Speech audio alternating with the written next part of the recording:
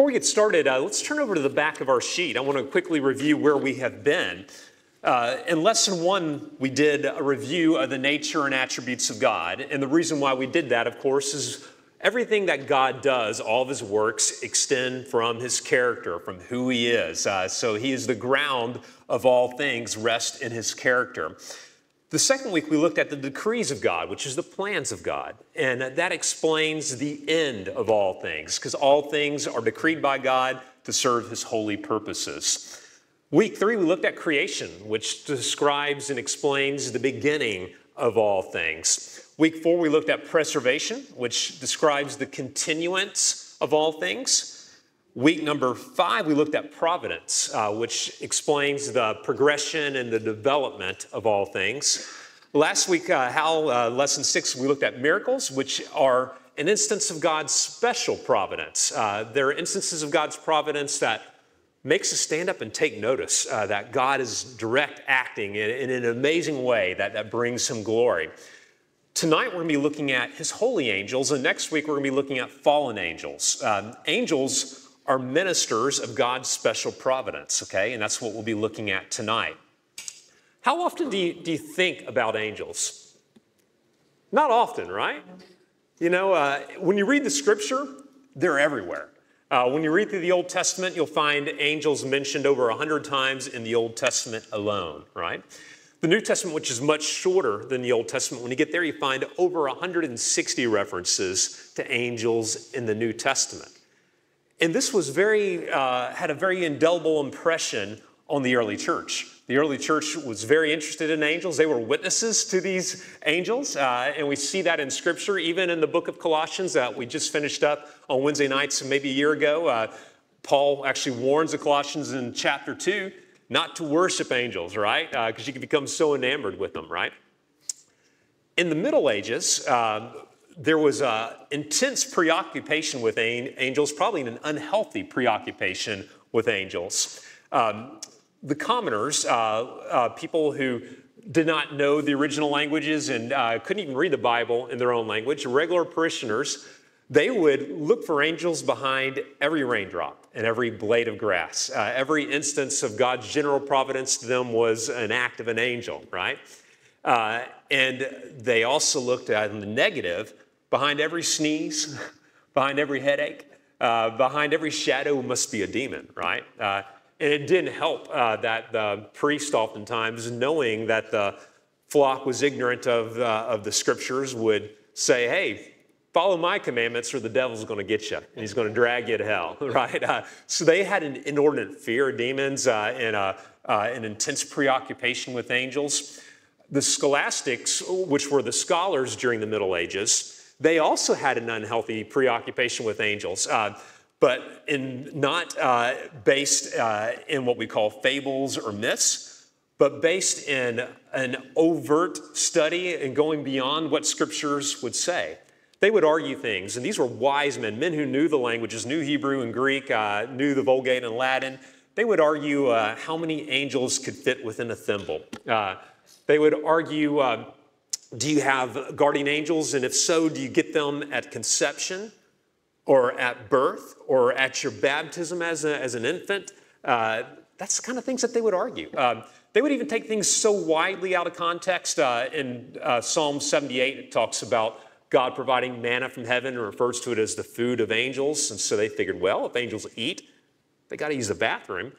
And these are scholarly men who would argue. They took the theology of angels and turned it into the scatology of angels. They turned something that should be holy into something that's common and low. And we laugh about that now. But that is a very instructive thing for us in the church, is what Paul wrote to the Corinthians. He says, don't go beyond what is written, right?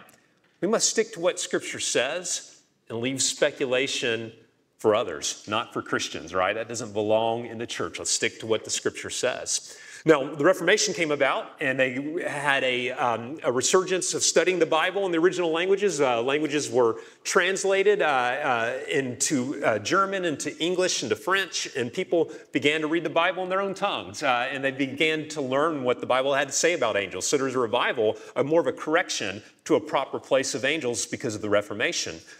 But not long after that came the Enlightenment. And the Enlightenment swung the pendulum in the opposite direction. They said, there's no such things as angels. They said, God condescended to man, and men have always talked about angels from the earliest times. And as a result, he just talked to them in a language that they could understand. But angels are not personal beings. They are not spiritual beings. They are just metaphors for good and evil. They're personifications of the good acts of men or ways of explaining the evil things that come across in the universe, to where they actually ignored angels. And what's the old saying about the devil? Well, his greatest trick was what? Yeah, the devil's greatest trick was convincing man that he doesn't exist, right? And Paul says, hey, the devil goes about as a roaring lion, seeking whom he may devour. I bring up that background just because I want you to ask yourself, what do you think about angels? Do you have an unhealthy preoccupation with them? Or do you not even believe that they exist? 2 verse 9, and an angel of the Lord suddenly stood before them, and the glory of the Lord Amen. shone around them, and they were terribly frightened, meaning the shepherds. And the angel said to them, do not be afraid. Behold, I bring you good news of the great joy which shall be for all people, etc. Amen. Angels are all throughout Scripture, and we're going to be studying what Scripture has to say about them tonight. So let's flip over on the front and let's get started. Number one, holy angels are ministers. That's the first blank. Ministers also means servants. Are ministers of God's providence. They serve God's purpose by holiness and voluntary execution of his will. That's the second blank. So the first blank is ministers. The second blank is will. Holy angels are not to be considered as the mediating agents of God's regular and common providence. In other words, God doesn't need angels to tell the sun to rise or the sun to set. God does that. He doesn't need angels at all, but he uses them, as we're going to read here, as ministers of his special providence in caring for his people. That's the third blank, in caring for his people. So the first blank is ministers. The second blank is will. The third blank is caring. They are ministers of his special providence to display his glory in a special care for his people. Psalm 103, 20 through 21 describes his angels. It says, bless the Lord, you his angels. You see that angels worship God, right?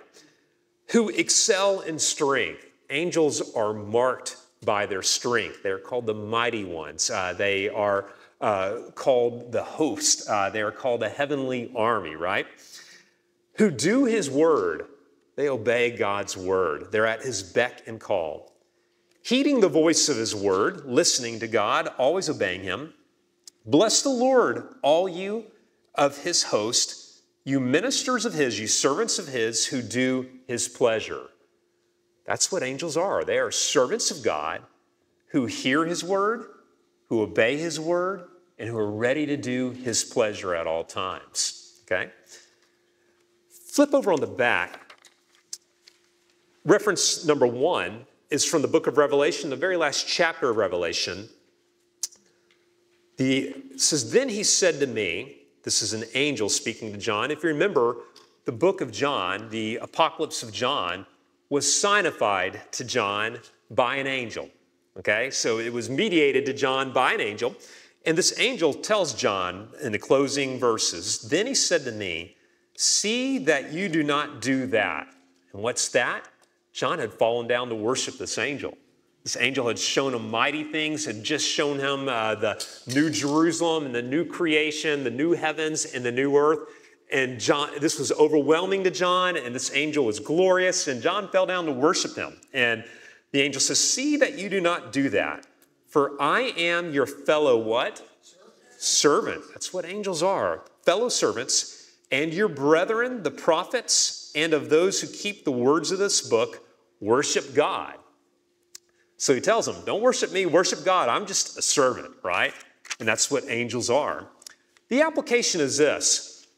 Serve God, that's the first blank, serve God by hearing, that's the second blank, and doing, the third blank, his word. Isn't that not what the angels do? Do not they serve God continually? Do not they hear his word and do his word? We just read that from Psalm 103. And if the angels serve God continually, by hearing God's word and by doing it, shall not we, right? We serve God in the same way, by hearing and doing his word. Bible point number 2. As with miracles, that's the first blank. As with miracles, the appearance of holy angels are occasional and exceptional, generally marking the beginning of new, that's the second blank, new epochs. An epoch, by the way, it may not be a word that you come across a lot. It means a new era or a new time frame, a new age. New epochs of God's unfolding plan, the third blank, of redemption. As with miracles, the appearance of holy angels are occasional and exceptional. You don't see angels all the time when you're walking down the street. At least you don't recognize them if you see them, right? Like miracles, they are not the rule, they are the exception. And when you do see them, they have a pronounced effect, right? Just like miracles. They generally mark the beginning of new epochs of God's unfolding plan of redemption. God did not save man at the garden, right? When Adam first sinned, it was through a progressive revelation of God slowly revealing himself, showing man his need for a Savior, through the covenants, showing them the fruitfulness or fruitlessness of keeping the law. You could not keep the law, and no one could be saved by it. Showing them through the sacrifices, their need for a substitute, right? Showing them through the pageantry of the temple that God would one day dwell with men in the person of Jesus Christ, right? And Christ is the fulfillment of all those types and figures, right? And so the angels are often seen as at the beginning of these new eras or new epochs of God's unfolding plan. For example, at the completion of creation, Job 38:7 says that the sons of God, which is another term for angels, that they rejoiced at the foundation of this world. They were there at the end of creation and they saw its completeness. They said, "Go God, way to go." They praised God and gave God glory and worshiped him for his creative work. At the fall, do you remember what happened when Adam and Eve sinned and they were expelled from the garden? What did God place at the entrance of the garden? Yeah, a holy angel, a cherubim, right? With a flaming sword, right? To guard the entrance there. Some say that that was actually an act of grace to keep Adam from going back and eating of the tree of life and being confirmed in a sin. That's a possible explanation for that. But we see that angel being set up as a guardian for the holy place where God was. At the giving of the law, we find that in the Old Testament, several places in the New Testament, that angels were present at the giving of the law. That yes, the law was given through Moses, but it was mediated through angels. At the incarnation, Sarah just read from Luke chapter 2, and what a beautiful story that is, where the shepherds are out watching their flocks by night. In fact, let me read that to you. This is such a beautiful passage. Luke chapter 2, verse 8. Now there were in the same country shepherds living out in the field, keeping watch over their flock by night.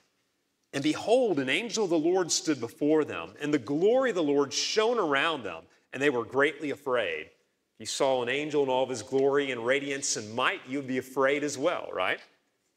Then the angel said to him, "Do not be afraid, for behold, I bring you good tidings of great joy, which will be to all people.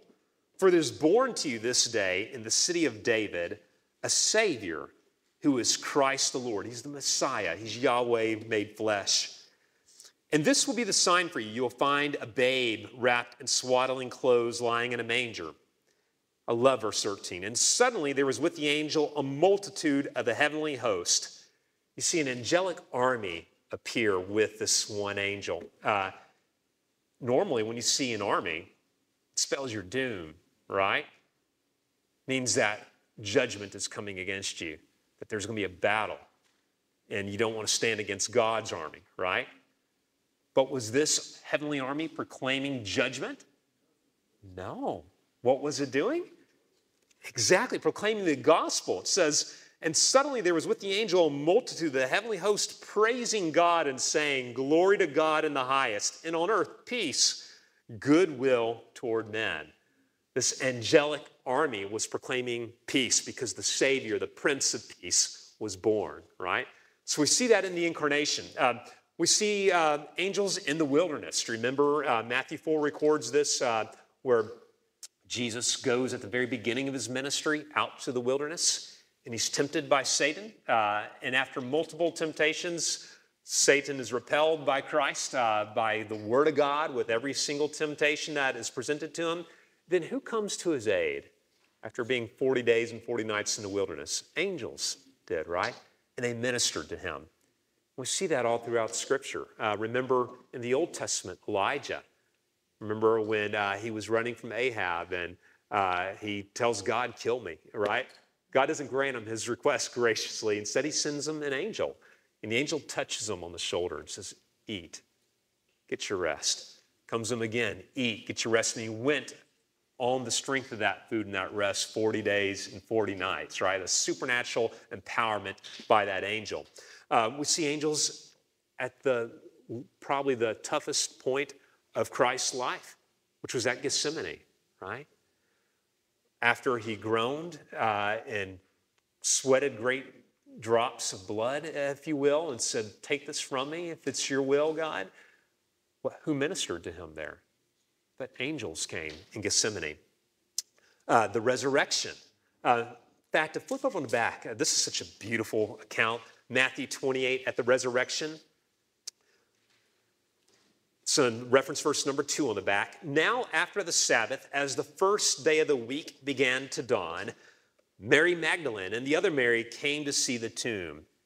And behold, there was a great earthquake, for an angel of the Lord descended from heaven." When this angel came from heaven, entered into this world, it shook the whole earth. There was a great earthquake. It says, "For an angel of the Lord descended from heaven and came and rolled back the stone from the door and sat on it." This was a stone that was 8 foot in diameter, a foot thick of solid granite, weighed 4 tons. Pushed to the side like it was nothing and sat on top of it.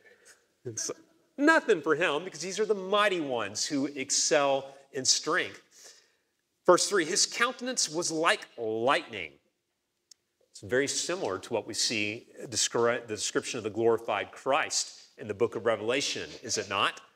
His servants share the appearance of the glory of Christ because they come from the presence of Christ, so they're reflecting his glory. And so his countenance was like lightning.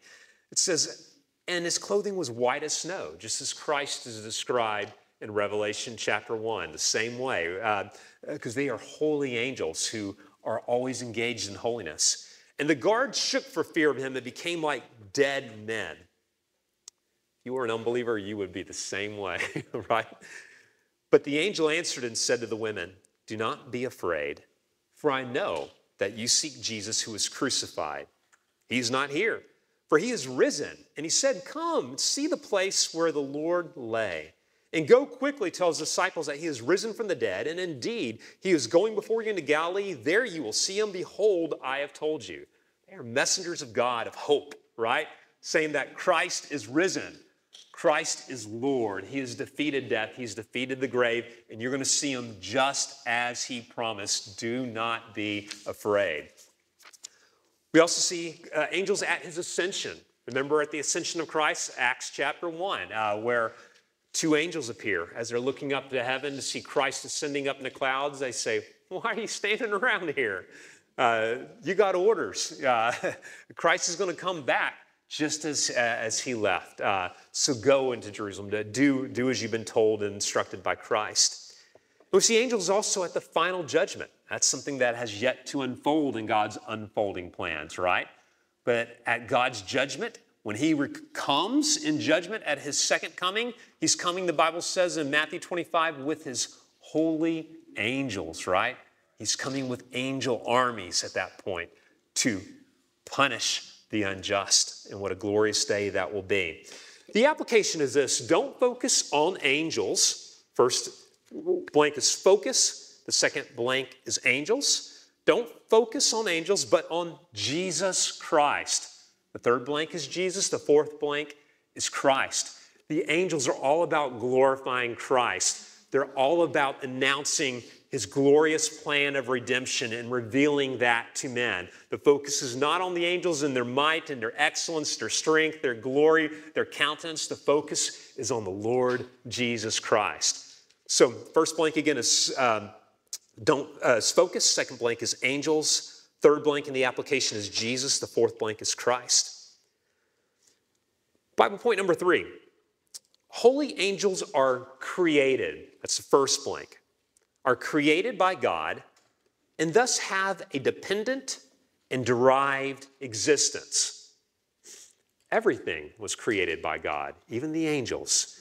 The angels do not eternally exist before all things. They had a beginning because they are created beings, right? Only God has no beginning and no end. Only God has a ground of existence in himself. So angels, just like you and I, are created beings.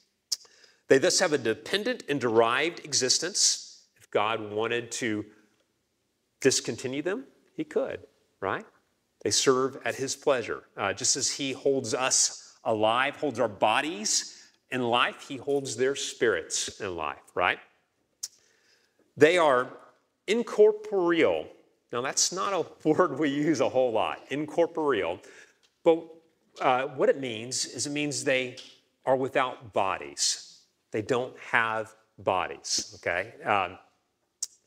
The way I remember that, I think of Louis Armstrong, and if he's in heaven, I can see him playing his trumpet with the angels, singing, "I ain't got no body," right? Angels don't have a body. They are spirits. They are immaterial beings, okay? Flip over on the back. Hebrews 1:14 says, "Are they not all ministering what? Spirits." In a few months when we get to anthropology, we're going to see that men are quite different. We're uniquely created by God with both two natures, a spiritual nature or an immaterial nature and a material nature. We have a body and a soul, right? Angels don't have a body. Luke 20:36, Jesus is comparing the resurrected saints to angels and showing a slight similarity, saying, "Nor do they die anymore in the resurrection. For they are equal to the angels and are sons of God, being sons of the resurrection." Angels have an existence that is an eternal existence after their creation.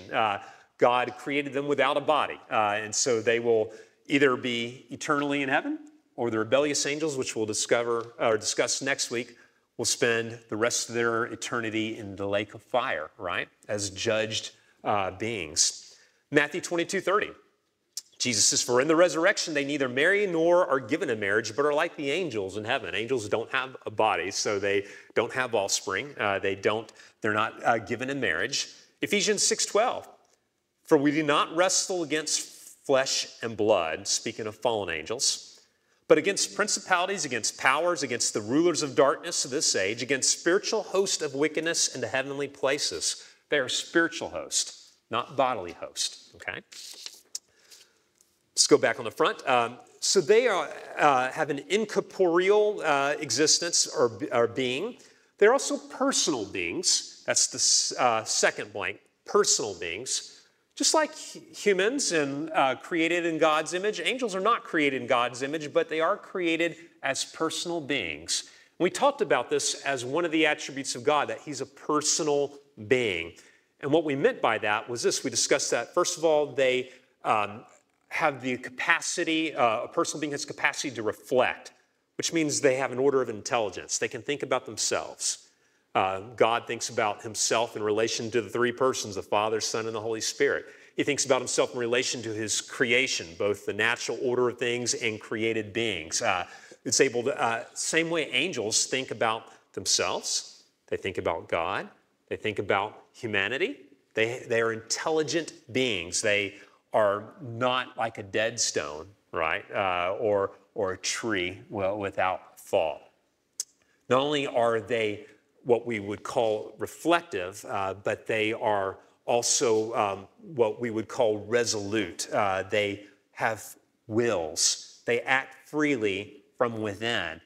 Some angels chose to rebel against God, and we'll discuss that next week. And they fell from their holy state from which they were created, right? Holy angels use their wills always to serve God. They voluntarily do this freely out of love for God and of glory for what they owe their Creator, right? And not only are personal beings reflective, and not only are they resolute, but they are also relational. And we discussed that in relation to God, right? God relates to his people. He chooses his people. He redeems his people. Well, angels, they relate to God. They relate to one another, and they relate to God's people, okay? So they, in their actual being, they are personal beings. They're also finite beings. That's the third blank, finite beings. All created beings are finite beings. And what does finite mean? But limited, right? Angels can't create something out of nothing, right? Angels can't bring life out of that which is dead. Angels cannot usurp the authority of God. Angels can be in only one place at a time. Angels are very, very powerful, especially compared to mankind. They are superior in strength to man. Some would say intellect as well, but not to God, right? And they are limited in their capacity. Christ is the one who is the head of all principalities, right? Look at Colossians 1:16. For by him, speaking of Christ Jesus, all things were created that are in heaven and that are on earth, visible and invisible, whether thrones or dominions or principalities or powers. These are all shorthand terms for angels. They're often referred to as thrones and dominions and principalities and powers. All things were created through him, through Christ, and for Christ. So as great as they are still finite creatures, right? The application is this: worship the creature, the creation, and not the creature. First blank is worship the Creator. Second blank is creature, and not the creature. As glorious as angels are, as strong as angels are, remember, they are created beings, and they serve the Lord Jesus Christ. So worship him, worship the Creator, and not the creature. Flip over on the back. Actually, I'm sorry, flip back on the front. We don't need to look at those verses we already have. Number 4, all angels were created holy. That's the first blank for number 4.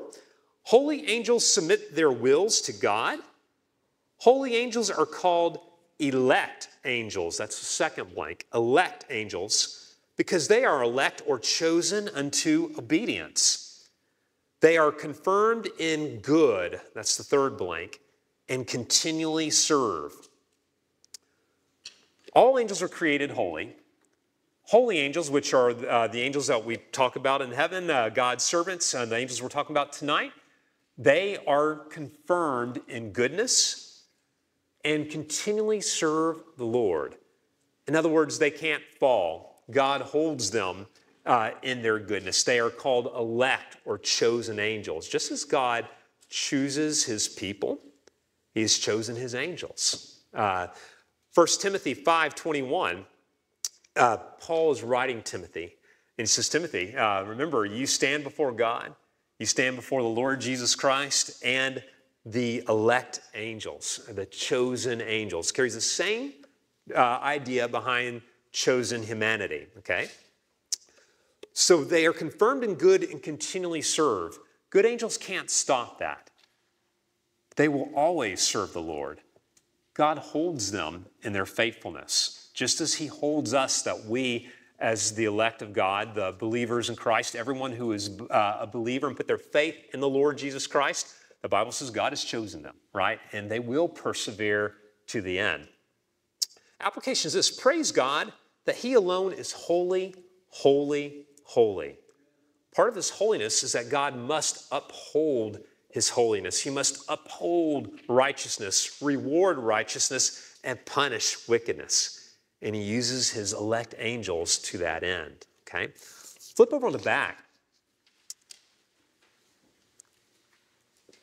Matthew 18:10, Jesus says, "Take heed that you do not despise one of these little ones. For I say to you that in heaven their angels sometimes, always see the face of my Father who is in heaven." He's saying, don't despise these little ones. Their angels are always beholding my face. They're always bringing me glory, always worshiping me, and they always have my Father's ear, right? Angels continually serve the Lord. We don't always continually serve the Lord, do we? Sometimes our love may wax hot. Sometimes it may wax old, right? And we have to have revival, right? We have to repent. Good angels never need to repent. They are always confirmed in serving the Lord, always engaged in his holy endeavors. Bible point number 5, holy angels are great.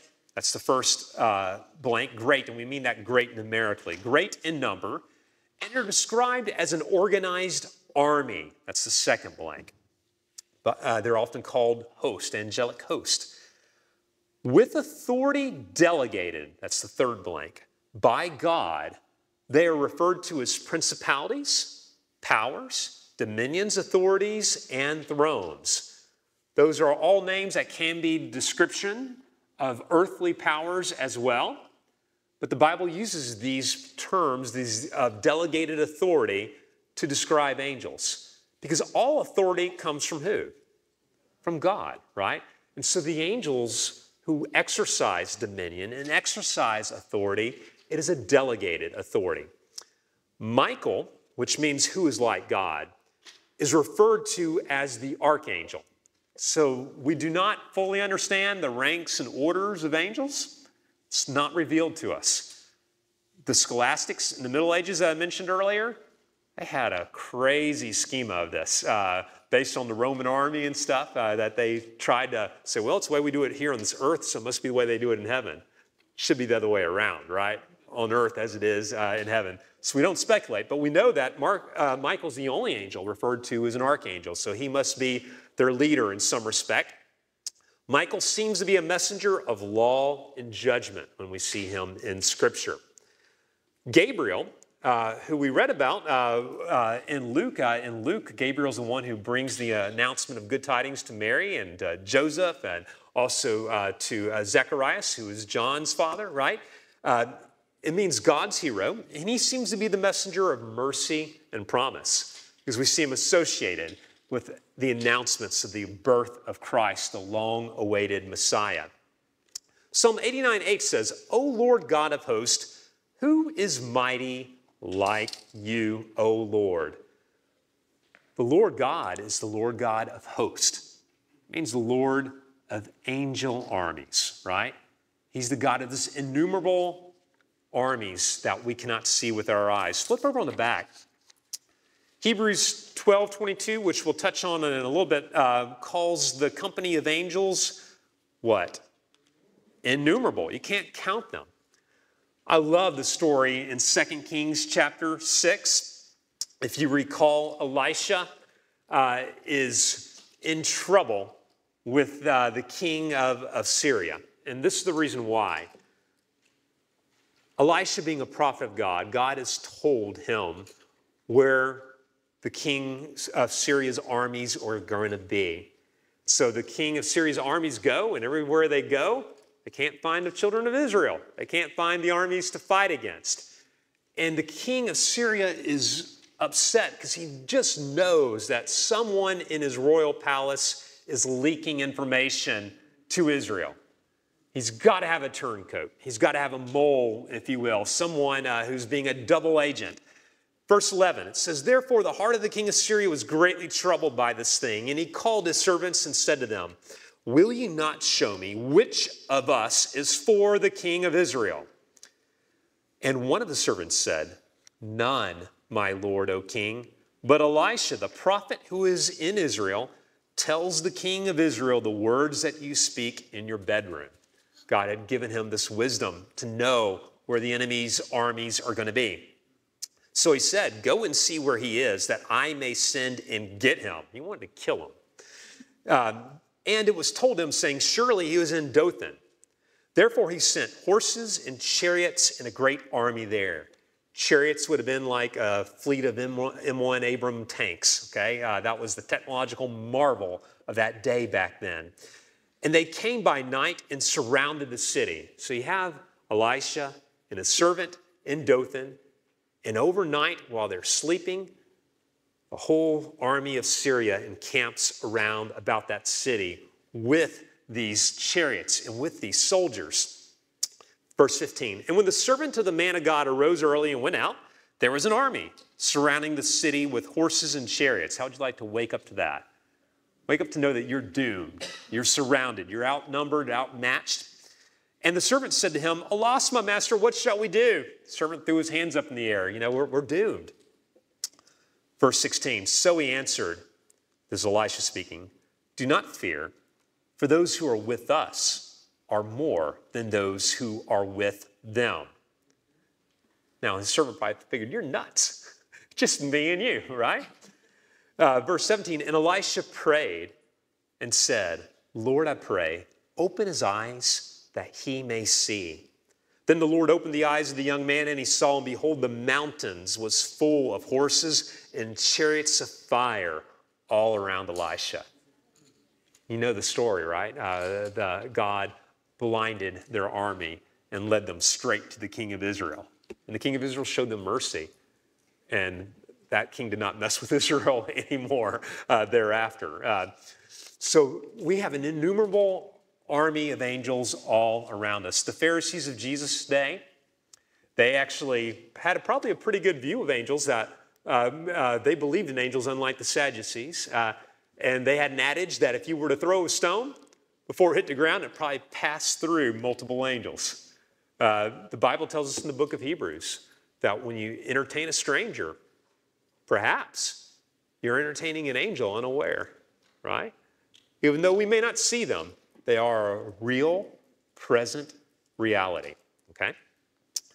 Application is this: be assured, that's the first blank, that God is almighty, that's the second blank, over all.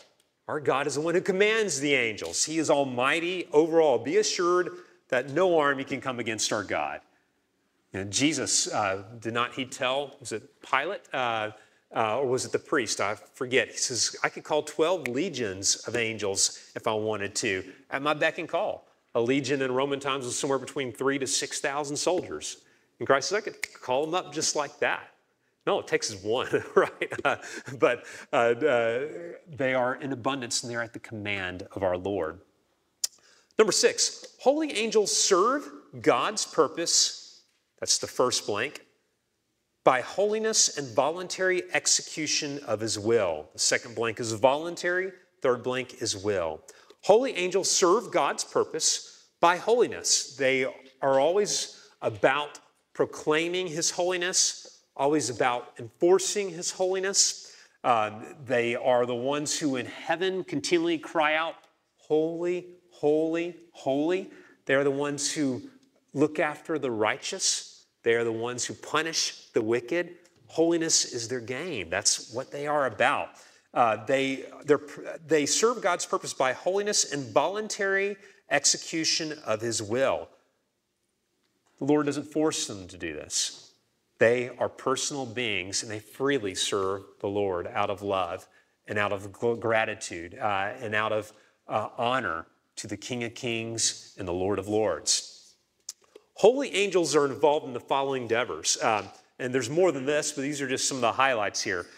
First bullet point, they worship God in his presence.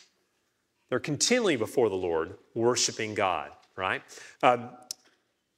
You may not be aware of this, but I want to read to you Hebrews chapter 12, verse 22.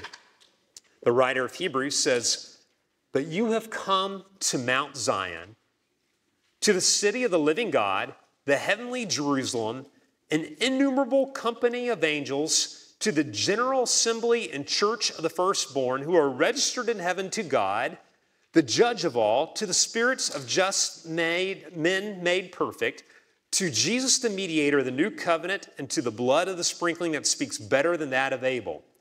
That's a long sentence and a lot to unpack, and we're not going to do it all. It's a sermon in itself. But he's telling them that you're not coming to, as Israel did, to the mountain that scared people off. You're coming to the heavenly Jerusalem when you come to church, to the assembly of saints. And this is also to the assembly of an innumerable company of angels. In a very real way that we don't understand, when we gather together as we are tonight to worship God, there's an angelic presence. Just as we are seated, the Bible says in Ephesians, with Christ in the heavenly places, his angels are right alongside us, praising God and exalting God and glorifying our Lord and Savior, Jesus Christ. That should change the way that you worship, right? It should change the way that you relate to your brothers and sisters in Christ. Angels are often described or are described in the Bible as holy watchers, right? Even in things that we don't quite understand, such as debatable about the head coverings, is because of what? Because of the angels, right? The angels are looking, they're watching us at all times, and they're joining in our praises to the Savior. And they rejoice in the good works that we do. They rejoice in all of God's works. That's the second bullet point here. We find that the angels in Luke 15 says that when one person comes to know the Lord, what happens? There's a holy hootenanny, right? There's a hoedown in heaven, a celebration, because someone was saved by the Lord. And every person that God saves is a testimony of his grace, right? And it's something to celebrate. They're messengers of God. We just read the messengers of God coming to the shepherds in Luke chapter 2. You find that in Luke chapter 1, again, coming to Mary and coming to Zacharias, Gabriel being a messenger of God. They are a display of God's power and might. When we see them, they have a way kind of like miracles of arresting our attention. Angels, we talked about earlier, at the resurrection of Christ, comes down, rips into a dimension, comes into heaven, and an earthquake shakes the heavens, and the stone rolls away with his might and his power. They're an awesome display of God's power and might. They assist and protect God's people, right?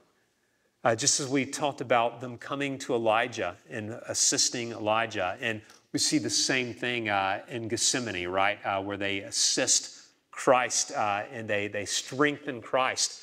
They assist his people. They also punish God's enemies. You read 2 Thessalonians 1, 7 through 10. It talks about they come with wrath to punish those who persecute the church. And what a glorious display that is. Hebrews 1:14 says, "Are they not all ministering spirits sent forth to minister to those who will inherit salvation?" Who are they sent forth to minister to? To us who inherit salvation. Pastor Casey this morning just delivered the eulogy or the funeral sermon for Pastor Hicks. When Pastor Hicks died, I believe an angel carried him to heaven. We see that. Remember in the parable of Lazarus and the rich man? That is an angel that took Lazarus to Abraham's bosom, right? Don't we see that in the life of Elijah? The whirlwind and a chariot, and angels come and they whisk Elijah away to heaven. They're sent there to minister to us. And when you think about, yea, though I walk through the valley of the shadow of death, as Jacob sweetly recited to us tonight, fear not, for thou art with me. In our darkest hour in death, God, I believe, sends his angels to minister to his people. Flip over on the back. Psalm 91, 11 through 12 says, "For he shall give his angels charge over you to keep you in all your ways." All your ways. Even when you don't notice or are aware of it. "In their hands they shall bear you up, lest you dash your foot against a stone." That is providential care, his special providence for you, right? 2 Kings 19:35. This is in reference to God punishing his enemies through his angels. If you remember, Sennacherib's army was threatening Jerusalem. They were camped right outside of Jerusalem. Huge army. Israel or Jerusalem was doomed. It says, and it came to pass on a certain night that the angel of the Lord went out and killed in the camp of the Assyrians 185,000. And when the people rose early in the morning, there were the corpses, all dead. One angel took out an army of 185,000 in one night. Just one angel, right? You don't want to go against God. Number 7, holy angels are let me do the application, I forgot that. Application, worship God and rejoice in his works. The first blank for the number 6, the application is worship. The second blank is rejoice. Worship God and rejoice in his works. If God's angels continually worship him in their presence, if they worship us or worship God when we meet to worship God, they join us in our worship, shouldn't we always be about worshiping God? If holy angels rejoice at the work of God, shouldn't we rejoice in the work of God? When someone overcomes an addiction, we should say, glory, hallelujah, and encourage them, right? When someone comes to know the Lord, we should rejoice in that. When someone makes progress in their discipleship, their walk with the Lord, and they grow in Christ's likeness, we should celebrate that because the angels do. Right? Number 7, holy angels are that's the first blank, a distinct creation from mankind. That's the second blank. They are a distinct creation from mankind. Let's look at these bullet points here. Angels are not spirits of departed men. Sometimes people talk about that. Oh, he got his wings. He went to heaven and he became an angel. No, they are distinct. Angels have no ancestors or family. Think about that. All angels were created at the very beginning, sometime between day 1 and day 6 of creation. Because they have no ancestors. They have no federal head as we have in Adam, right? When Adam sinned, we all sinned. The angels, all the ones who sinned as individuals and are individually culpable for that sin, right? So they have no ancestors. They have no family. One of the greatest gifts that we have as humans is family, is it not? Isn't it a blessing to see our children recite memory verses, to hear them give reports on historical figures, to see them grow in grace? Isn't it a blessing for you who are like me, who have grandkids, to kind of relive everything again now? You had a wonderful time raising your kids, and now you're getting a second chance with your grandkids. What a blessing that is. We have wonderful relations with our church family, right? God sets the solitary in family. You may not have much of a family, but you have a church family, right? And what a blessing that is. Something angels don't have. They don't have families. They have a host. They're united in purpose, but they don't have a family. Angels are not created in God's image. Humanity is uniquely created in God's image, but not angels, okay? They are created differently, and that makes all the difference in the world. God loves us, even sinful humanity, because even though our sin has blurred the image of God, it has not eradicated the image of God. It's indelible in every human being. Therefore, it gives distinct worth to every human life. Every human life is worth saving, is worth fighting for, is worth evangelizing. Even the most repugnant, evil person has value because they're created in the image of God. But angels don't share that. Angels are not the object of God's grace. Angels were not redeemed by God. Christ was not sent in the likeness of angels to die for them. He took on humanity, joined in a common nature as we, took on flesh and blood to live as a human on earth, to suffer for us, to fill up the obedience that we owed God, right? That every human being should render to God, that we failed to do. Christ perfectly obeyed the Father. And he died for us in our place. What glory. He didn't do that for angels. Okay? Angels have no common nature with Christ. They can't share in that because they're not created in his image. Angels are not united to Christ by his Spirit. Every Christian is saved by God's grace. They're saved by being united to the Savior, right? They are made spiritually one with Christ, and the Spirit of Christ comes to dwell within us. The Holy Spirit does not dwell in angels. They do not have that closeness, that intimacy, that oneness. They're not brought into the Trinitarian life as we are in the person of Christ and being able to share in the favor of the Father, in the love and empowerment of the Holy Spirit through Christ, because they are not united to Christ and joined to him by his Spirit. They are not exalted to reign with Christ. The Bible tells us that we shall judge angels because Christ's exaltation is ours. When Christ ascended to heaven and sat at the right hand of God Almighty, he rose as a human being, right? A human nature joined to the divine nature. He's the God-man. So he brought humanity into heaven to sit on the throne of the universe. And one day we too will be judging right alongside him. Angels wonder at the work of God in mankind. Angels look at man and they can't understand this love. They can't understand this grace that God has, a special love for humanity. It's a mystery to them because they've never experienced it. Okay?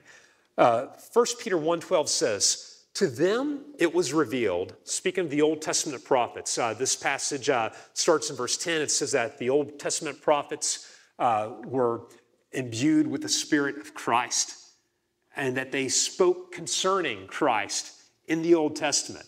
And it says to them, these prophets, it was revealed that not to themselves, but to us they were ministering the things which now have been reported to you through those who have preached the gospel to you by the Holy Spirit. Saying the things that they preached was the gospel, the same gospel that's now being proclaimed in the New Testament. It says, they preached the gospel to you by the Holy Spirit sent from heaven, things which angels desire to look into.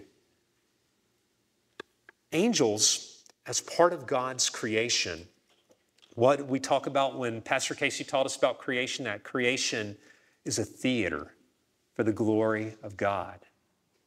And angels sit back and they've looked at God's unfolding plan of redemption throughout the ages. They saw the fall of Adam in the garden and wondered what could ever make that right. They saw and heard the promise of the one who would crush Satan under his foot, and Satan would bruise his heel. And they wondered, what could that be? They looked and they saw the giving of the law. They were there at the giving of the law, and they saw the holiness of God that God demands of every human being. But that holiness was not able to be attained through the law. They wondered, how could it be? They heard of the prophets talk about the coming Messiah who would fulfill the law, who would be the fulfillment of all the promises. And they looked for that day and they wondered, what's it going to be like? How is Christ going to be able to come into this world? Then they were there at the incarnation. They glorified God at the incarnation. That's why they were so exuberant and showed such great song when the heavenly host declared to the shepherds that unto you is born in the city of David, Christ the Savior, right? Because finally the long-promised Messiah had come, and they were rejoicing and observing and participating in the theater of God's glory. And then they saw the cross being the greatest revelation of God. For in it we see the holiness, the severity of God, that he exacts penalty on sin. He must, for he is holy. But they also see the amazing love of God that bears that penalty, that would take that up and bear it for people who didn't deserve it, right? For foolish people, for sinful people, that Christ would die for them. The Creator would die for the creature. The judge would be judged himself in our place. And the angels beheld that. The angels beheld his resurrection, right? That Christ was risen from the dead and he defeated death and made a mockery, as we'll read next week, over the angels, the demonic angels. He took the handwritten, the ordinances that was against the people of God, and he nailed it to the cross. And he holds the fallen angels in derision because he knows their day of judgment is coming, right? And the angels will be part of that final judgment, will they not? The holy angels. So they are there to watch, to observe, and they look at amazement at the grace of God that's given to his people. Flip over on the back. Hebrews chapter 2 talks about this. It says, inasmuch then as the children have partaken of flesh and blood, meaning we have a human nature, he himself, Christ himself, likewise shared in the same. He took on human nature, that through death he might destroy him who had the power of death, that is the devil. We'll read next week about fallen angels are examples of judged sinners. And release those who through fear of death were all their lifetime subject to bondage. He redeemed us who were in bounds to death. For indeed, he does not give aid to angels, but he does give aid to the seed of Abraham. Therefore, in all things, he had to be made like his brethren, that he might be a merciful and faithful high priest in things pertaining to God, to make propitiation for the sins of his people. Christ came in our likeness to be the propitiation for us, to be the mercy seat for us. In the Old Testament, think about the temple. Inside the temple, in the most holy place, dwelt the Ark of the Covenant, right?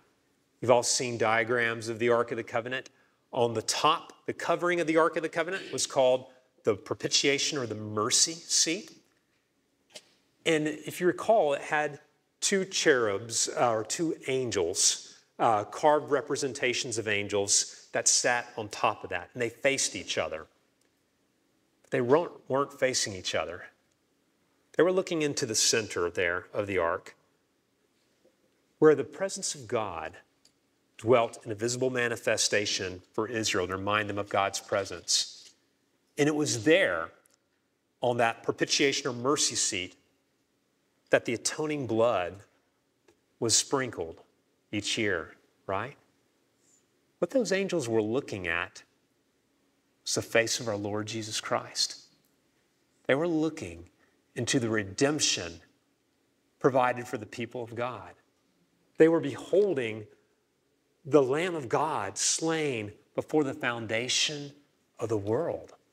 That was their focus. That was what held their gaze continually being represented there in the ark. That's what angels do today. They're continually focused on the redemption of our Savior, the redemption provided by his own blood for his people, right? And if that's the gaze of angels, should it not be our preoccupation? Should not be our gaze?